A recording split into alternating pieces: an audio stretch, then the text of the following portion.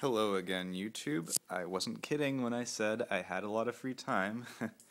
So I programmed a better hex editor into the machine, which will allow me to enter programs much easier.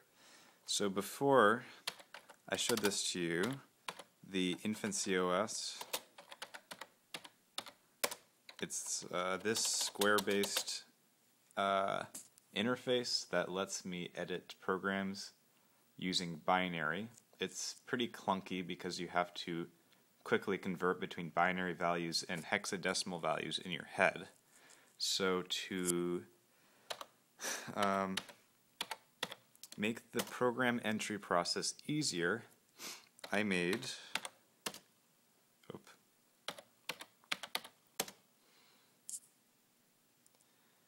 a hex editor called Hex, and it uses its own set of functions in the hex library.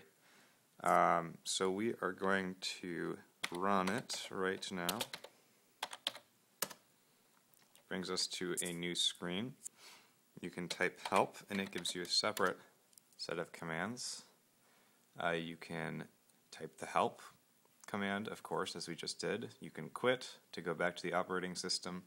You can edit a program. You can type in an address, or you can type in 4 hexadecimal values to enter them into the main memory.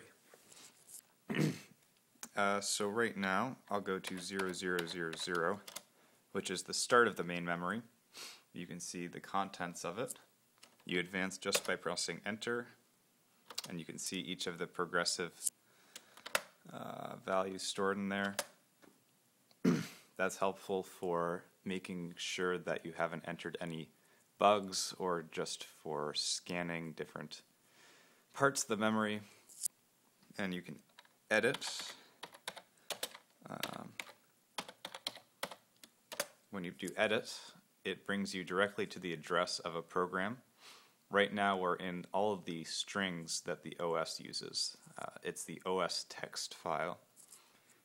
And one feature of this editor is if you try to go to an address that's out of bounds of the program, let's say we wanted to go to this address, it tells us we're out of bounds because that's not contained within the file OS text. So it keeps you from editing parts of the computer that you shouldn't.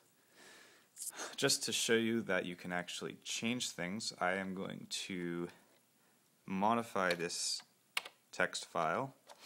I'm going to change the values, the first 8 values of it, to A3, A3, A3, A3, and so on. And this will, in effect, change what we see when we go to the operating system. So if we quit, you'll see that instead of welcoming us, it has a bunch of colons. That's because we've just edited the text in the operating system. And I'm going to have to go back and fix that because I don't want a bunch of colons right now. But that's just a proof that it actually does let you edit the hex values. So that's all I have to show for now. Thanks for watching.